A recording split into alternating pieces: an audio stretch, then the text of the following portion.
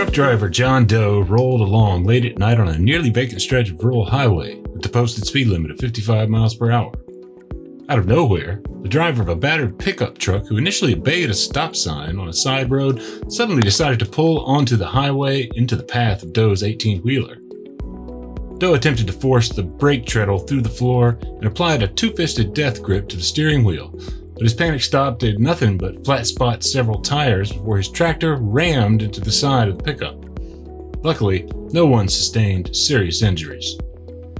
Later, Doe contested his preventable accident warning letter, claiming that his tractor's low beams had been on, that he hadn't been speeding, and that the other driver was to blame.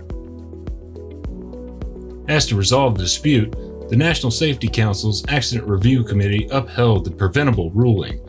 While Doe admitted to seeing the pickup's lights at the stop sign, he'd made no effort to slow down and/or sound his air horn in anticipation of the other driver blindly pulling into the dark highway.